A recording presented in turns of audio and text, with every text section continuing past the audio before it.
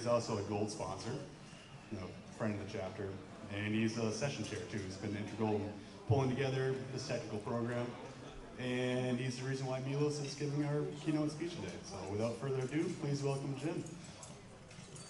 Thank you.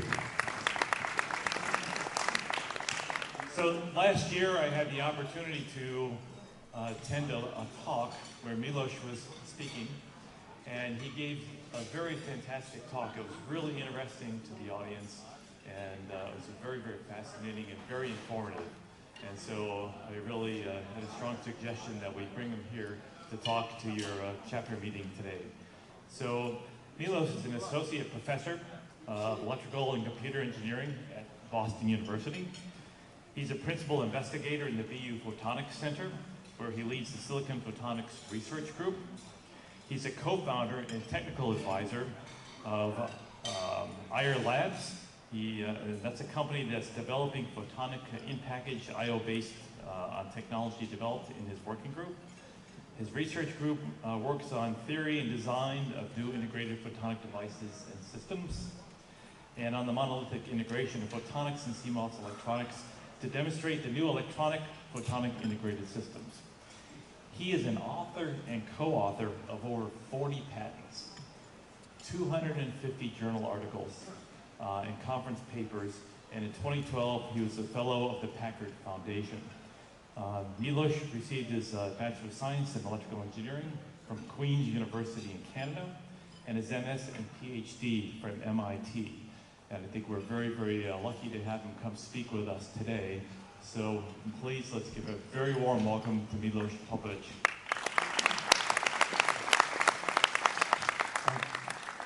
Thank you very much, Jim, and thanks everybody for having me here. Thanks also, Jim, for setting the bar high for me. I'm coming here as a student, I would say, because my usual area of work is not packaging, and so I'm very interested to see what this community is doing, and it's an area that's very important to integrated photonics and electronics. So I'm going to talk a little bit about what's happening in electronics and photonics and the integration of these technologies in new microchips. And I'll focus mostly on what's going on in my group because I have access to that and some of the technology that was commercialized, but hopefully you'll get an idea of what's happening in this space. It's a very, I think, exciting time for microelectronics. So, the BU Photonics Center, if you are interested in this and you're around the area, feel free to drop by and visit us. About 30 research groups doing work in photonics there, and my grad students who have done a lot of this work. So one thing I just want to start with is where photonics is going from one perspective. Here we have one session I saw on photonic integrated circuits, or related to photonic integrated circuits. So it's already a topic being addressed by this conference. But I just want to give you some context for how electronics is developed and how photonic integrated circuits are developing a little differently. Your smartphone has about 100 gigaflops, and that's about the same power as the fastest supercomputer in the world 25 years ago.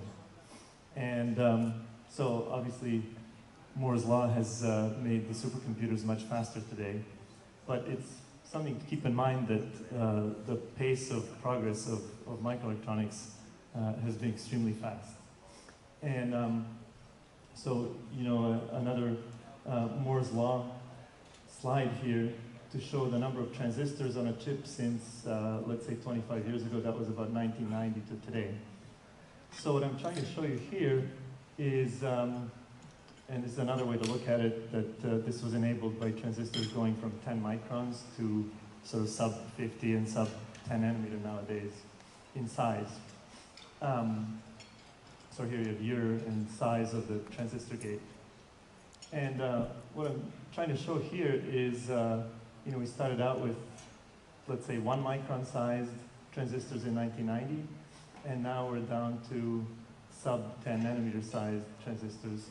So, that's a factor of at least 100x in size. On the other hand, integrated photonics has little waveguides and beam splitters and interferometers and resonators integrated on a single silicon chip.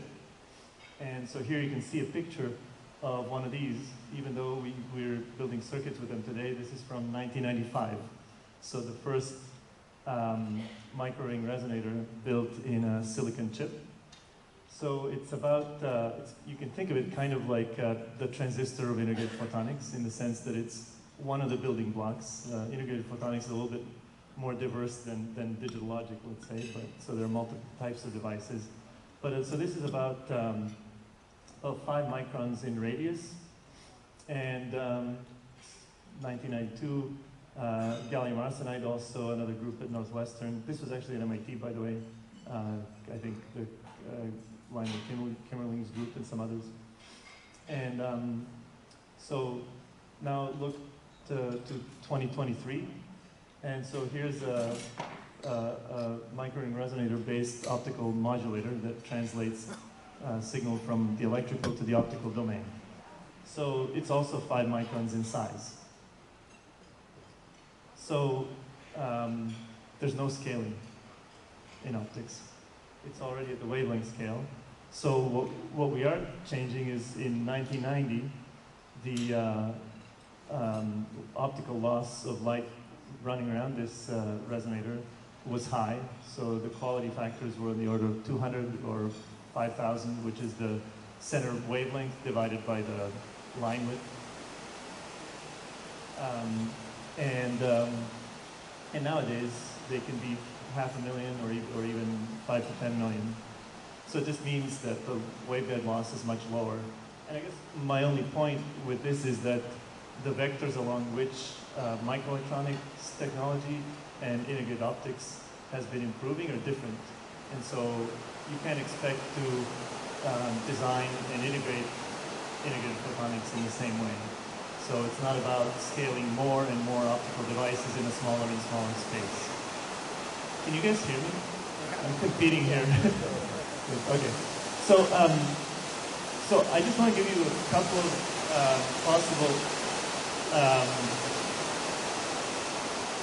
of the applications that are coming up already in industry for photonic integrated circuits.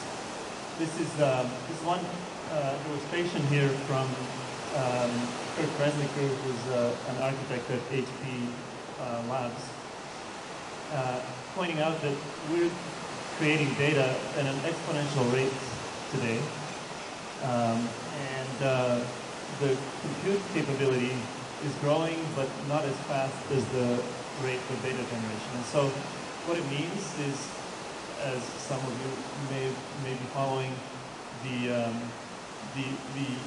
progress of designing compute hardware is slower than our ability to get data in and out. And so one of the major motivators for using photonics is to make data I/O much more efficient. So getting more data out per unit, sort of perimeter of the chip or area of the chip, as well as doing it energy efficiently so that you can still stay within the power envelope of the chip package. So that's one of the main drivers for integrated optics. But there are several others, and there's a lot going on in the research domain in universities, but the primary drivers in application in industry, I'd say, are these four. So cloud computing, which would be data centers, so the hyperscalers that are trying to, Facebook and Google and so on, AI and HPC, 5G and 6G wireless, and you can call the intelligent edge, or edge of network computing. So cloud computing, the main trend is that you have now data centers wanting to pool their compute resources, pool their memory, and pool their hard drives. And making that possible requires getting very low cost, energy cost sort of, and latency cost data movement. So the standard thing is you have a rack of servers, and each server has a sort of motherboard, and the motherboard has 2 sockets, each with a processor and some memory surrounding it and so on. And so what a lot of these data centers are finding is that they have to design their data center for the worst case load, so they have to buy a pile of memory and then they use 2% of it. And so the point is, they want to pool all the memory so that you can basically reallocate smoothly between these things. So that whole paradigm shift is waiting for an interconnect technology that can make this possible. And optics is making headway into this, and there's already a lot of work in the industry on this problem. AI HPC, so I'm sure you're following the very interesting and sometimes scary things that these AI models are doing, ChatGPT and whatever. And you know, this GPT model takes $10 million and several months of computing running on a whole data center to train up. So as people are going to bigger models, you need to generate a lot of compute capability, and getting data in and out of the processors is again one of the big problems. And so optical communication is again one of the important technologies that you need to develop to make that possible. And in this case, you really have you know, high performance chips that have very high density I/O, and you can't really get onto a printed circuit board with sort of low density of wiring and get out. You need to keep that high pitch, high density. And so what you really need are, now that the semiconductor industry has moved to the chiplet paradigm, so having multiple chiplets integrated in the same package, you need little optical chiplets to get that data out without ever going to a low density. And so the point is, you can move data maybe a couple of millimeters in the electrical domain, and then transition it to optics and get it out via optical fiber. And the nice thing about optical fiber is you have tens of terahertz of bandwidth in a single strand of fiber, and you just need to be able to populate that bandwidth. And so the whole business of photonic integrated circuits and research and development in them is to do that and do that efficiently. Then probably the next wave of applications would be 5 and 6G wireless and disaggregating base stations where there's a lot of RF bandwidth, phased array antennas that are collecting, you know, trying to beamform and figure out from which direction an RF signal is coming. And the idea is that instead of having analog to digital converters, you can, at the phased array antenna, you can take all of the elements of the antenna, take the data into the optical domain, take that to the base station, basically same sort of pooling and aggregation that I mentioned for sort of the digital compute and data centers. And then this other category would be things like radar or sensors or sort of small devices at the edge of the network that can do some processing and sort of reduce the amount of computation at central nodes. So all of this calls for optical technology. I'm going to show you a little bit of optical communication technology that we've been developing and then was spun out into IR Labs, which is a more sort of industry-facing problem. And then I'll show you a couple of examples of academic research in these other directions, from sort of nearer term to more crazy. And I guess my hope is at the end maybe to stimulate some discussion about where the packaging expertise and community can play a role in this. So this is my answer to that first slide where I showed you that the transistors have been scaling and the photonics have not. So the idea is that one perspective on integrated photonics is to think of it as a more than more technology, meaning that it's adding to the CMOS semiconductor platforms new capabilities, new degrees of freedom. And so examples are, for example, in the 90s, people took a digital CMOS chip and added inductors in just the back-end metal wiring, managing to satisfy the design rules and realize an inductor approximation within the foundry and not having to sort of tack one on afterwards. And so that led to CMOS radios, and as soon as you can do something in silicon, then it goes mass market, and that's the way you do it for large volume applications. And then people figured out, for example, how to do transmission lines and build high frequency amplifiers, and so some RF CMOS is now done in silicon. These silicon technologies can go up to hundreds of gigahertz in cutoff frequency, even if they're not suitable for everything like power amplifiers. What we try to do in looking at integrated photonics is to build waveguides and resonators and other optical components, but within a CMOS process just like these, so that you can leverage all of the existing capabilities and build systems that now include optical components. And so that was the point of view that we took about 10 or 15 years ago. And so I'll just show you how that has evolved. This is a busy slide just saying that it's been a little bit of a road, and tens of chips designed in the process and fighting foundries and things like that. But also in the past 10 years, the industry has changed a little bit. There's been more demand for optics, and so foundries have become more receptive to the idea of integrating optics into their CMOS platforms. And so whereas previously we had to sort of hack in optical designs where the foundry didn't know that we were doing optics in their platform, and we break a few rules and ask for forgiveness later.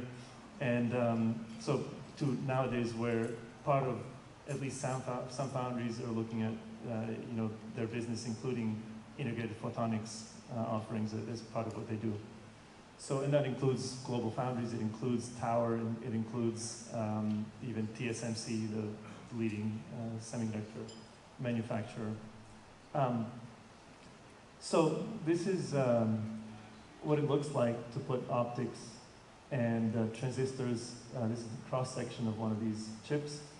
And so this is now a publicly available platform where you have optical modulators, optical photodiodes, and state-of-the-art RF CMOS transistors in one manufacturing process. So you design, you send the chip to the foundry, and comes back, a chip comes back that has both optics and electronics on it. And so that's great, but then we only have a die, and then you guys sitting here come in because unless you're selling chips for a living, to get to something that actually makes use of this chip, you have to go the rest of the way. We'll talk maybe a little bit about that in a minute, but these chips have to go through flip chip attach, fiber attach, which is the addition compared to electronic chip packaging, and there are a lot of complications that brings with it, as well as light sources, which is something that you have to think about integrating because silicon does not emit light, so you have to use 3-5 semiconductors for lasers and light sources. So let me just give you an example of what's possible. This is now an old example. It's about 7 years old, but might be interesting to this community. So this here is from one of these foundries, a 3x6 millimeter chip, which is a microprocessor that has compute cores on it. So that's these two here, and it has also integrated photonics on the die. So light goes into one of these grating couplers that couple light from out of plane and into the waveguide. And then you see these little rings here. So several wavelengths of light are coupled into the chip waveguide, and then each ring encodes an electrical data stream onto a different wavelength of light.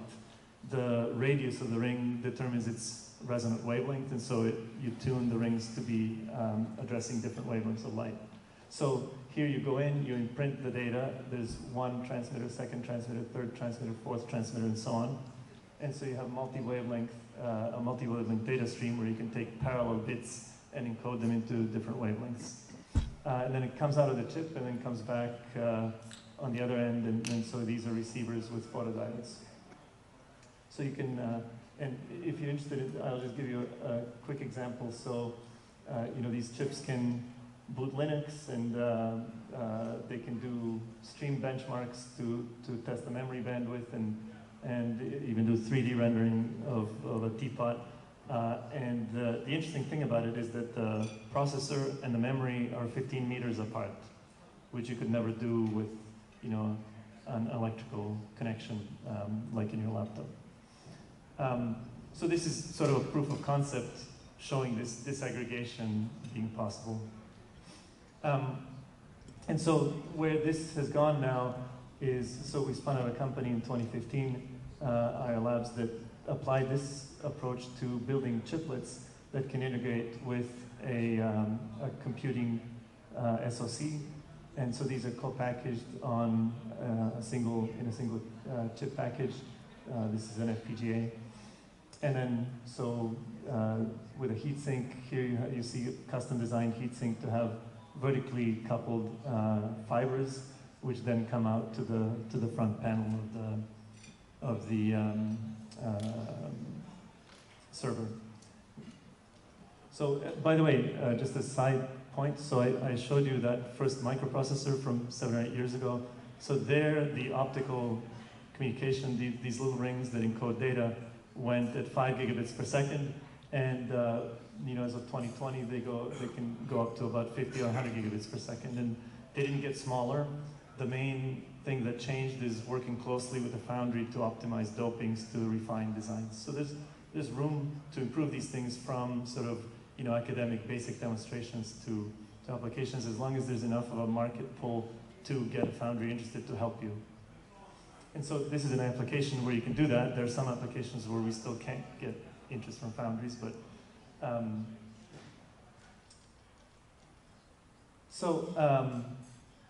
let me show you this optical chiplet technology for data center disaggregation and for AI HPC. So one of the problems, as I mentioned at the beginning, is basically that not only is the power for I/O, the demand for that increasing, and the computation not keeping up, but the projected power for op-chip communication, if you were not to change the technology, would exceed the total power budget for the thermal power budget for the package. And so that was one of the problems to address. So the solution that IR Labs pursued that used this technology of that microprocessor that I showed you is to make an I/O chiplet and basically create a technology called optical I/O, where you integrate these chiplets with whatever high performance processor you have, and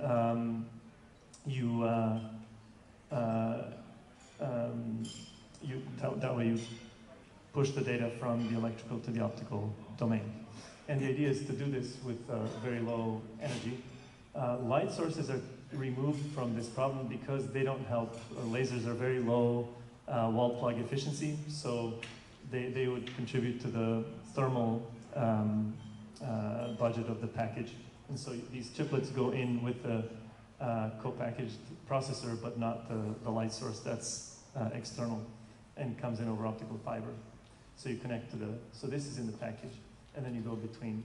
And so these can go up, this is single mode fiber, so you can go a couple of kilometers, but most of the applications these days are 50 to 100 meters or less. So that's just an artist rendering of what it looks like. And so this is that 5 micron resonator, and then it's on a chip with analog drive circuits very close to it, which allows you to have low energy. Then digital logic to drive those. And for example, you have interfaces so that, let's say the processor has a certain standard for getting the data out. One example is Intel's AIB, Advanced Interface Bus. It's just a sort of an interface for getting out digital data. And so the idea is that you have in this chiplet, first a digital layer that translates, that interfaces to that chip and the processor and converts or interfaces that data to the transmitters and receivers, and then the transmitters and receivers circuits drive the optical modulators, photodiodes, and at the end here you have optical fibers. And so when you put this chiplet and several others in here, so one edge here is one of these fiber attach points. So you can see it here in a little bit more detail. The fiber goes over here. There are 3 fibers or 3 ports per transceiver because the laser is external. So the laser comes in, you encode the data, then it comes out, and then what's coming from the other guy comes back in the 3rd port to the receivers here. So that's what it looks like. And so the circuits that drive these optics in the middle, and then the electrical interface. So that's how these chiplets look. And so I'll maybe skip this other than to say that what this is showing is that you can have 8 physical ports, 8 fibers, and then each fiber has 8 wavelengths. So that's, let's say, 64 channels times, say, 10 gigabits per second would be 640 gig. And actually these are faster, so you have 2 terabits per chiplet. So then you need a light source, and so these are just examples of some of these multi-wavelength light sources that power these communication links.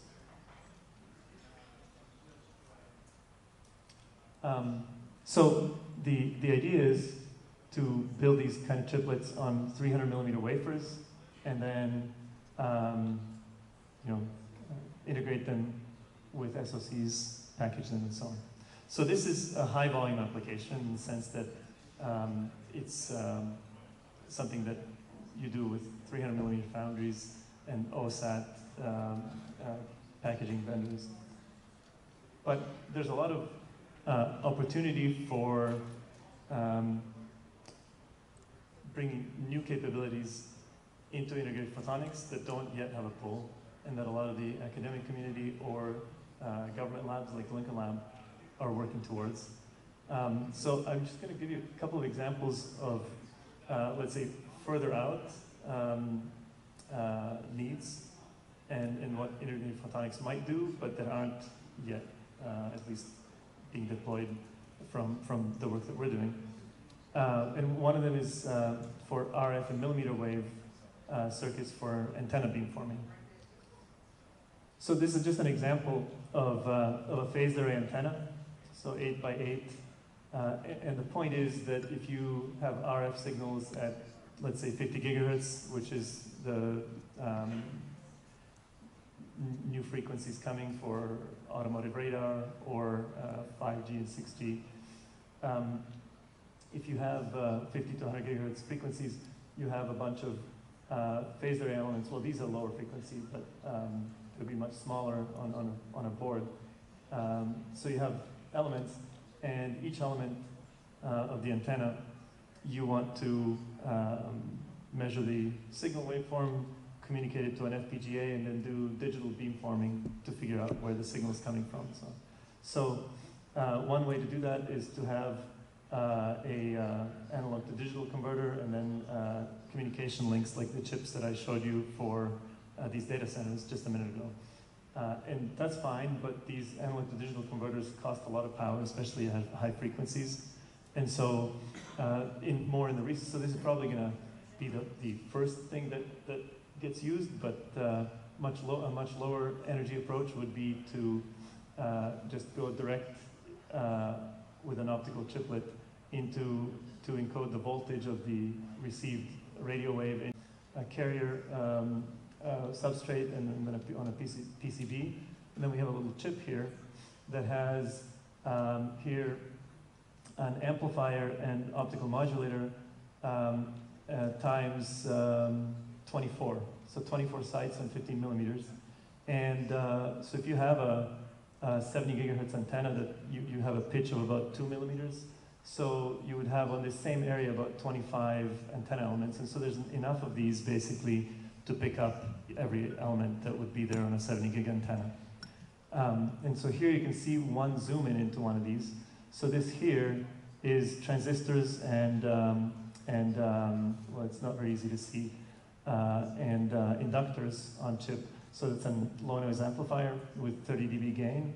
And then here you see multiple cavity modulator that's designed to do this. So some initial data just showing that this low noise amplifier does amplify around 57 gigahertz in this case, and then some initial measurements of the noise figure.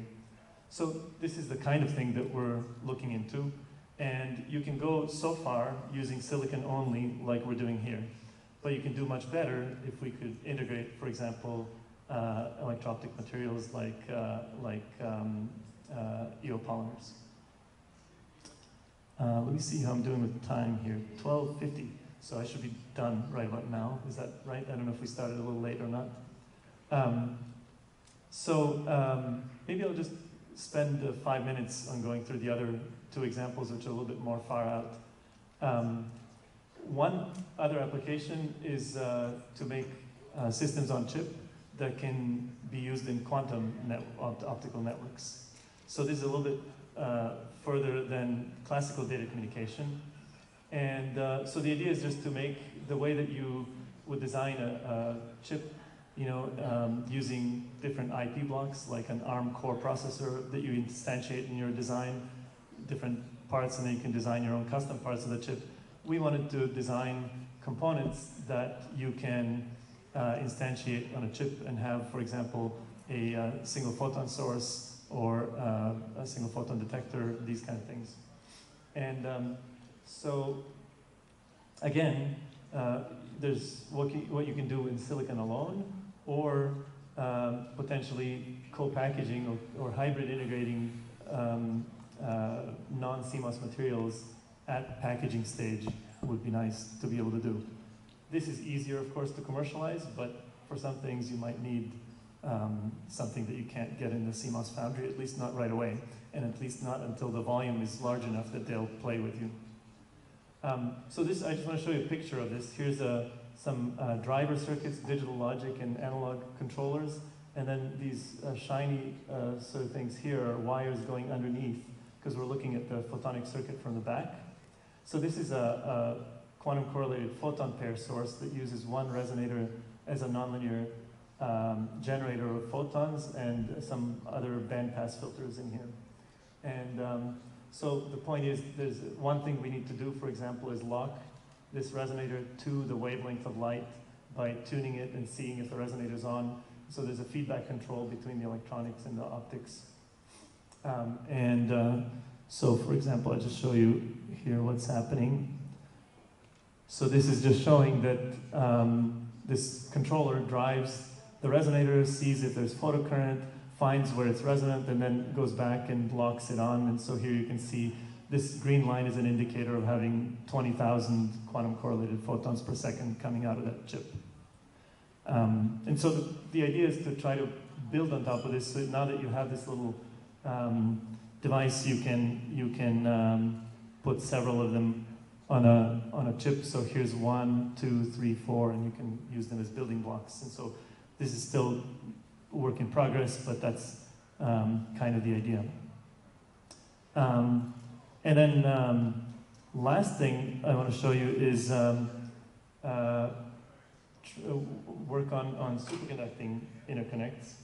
And the idea is that there's these AI and HPC applications are calling for a lot of compute, that you need a lot of computation per unit power.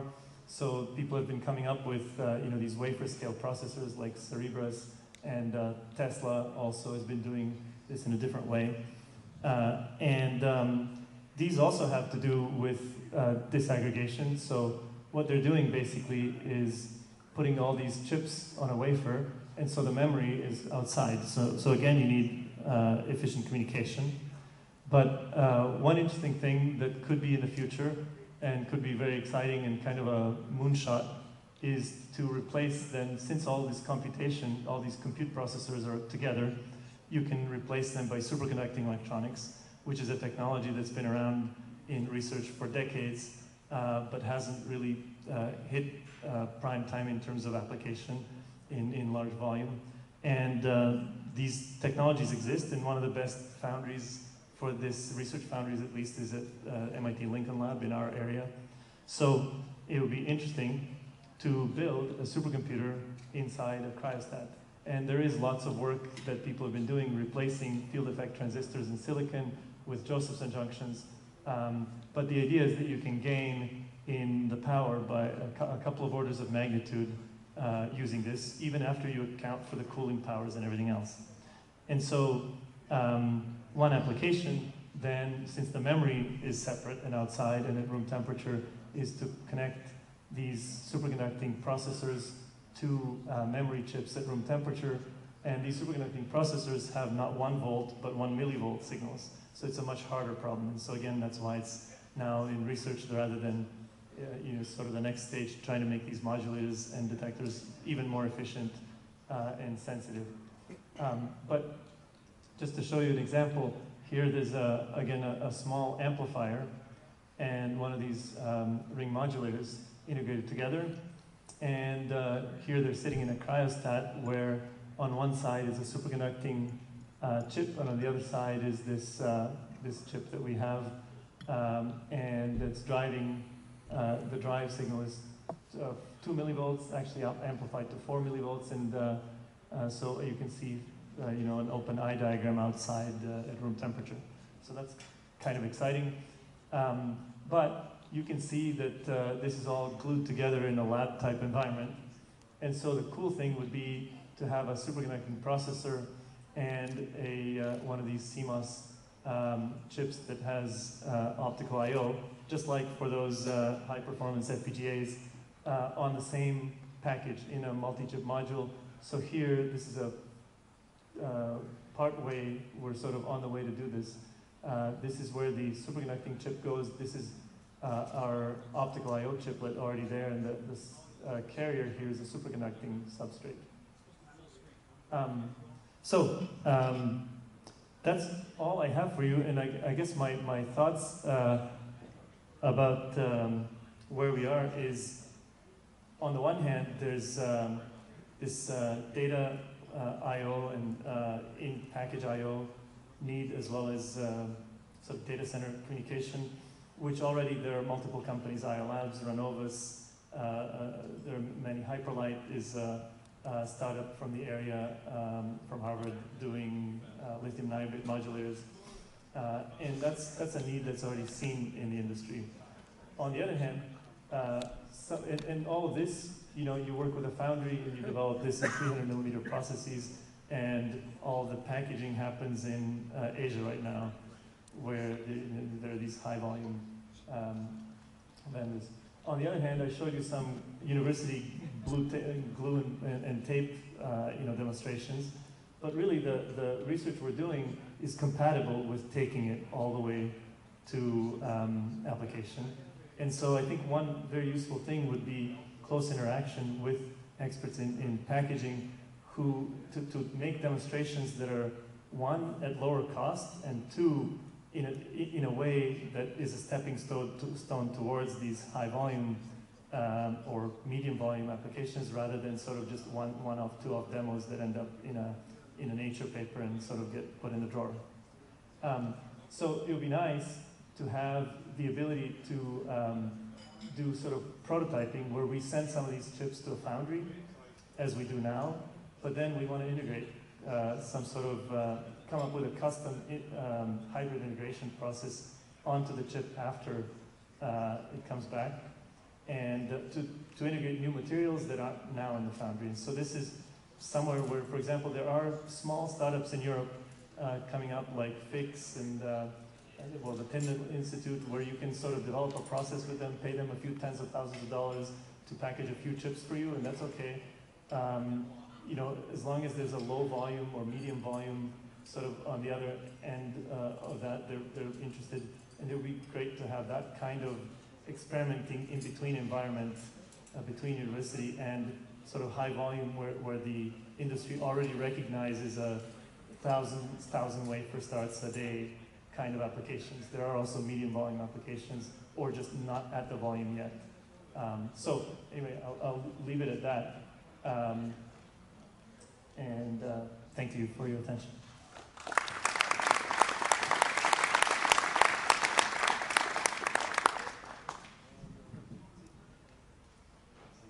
Thank you. Everybody give a big hand for him.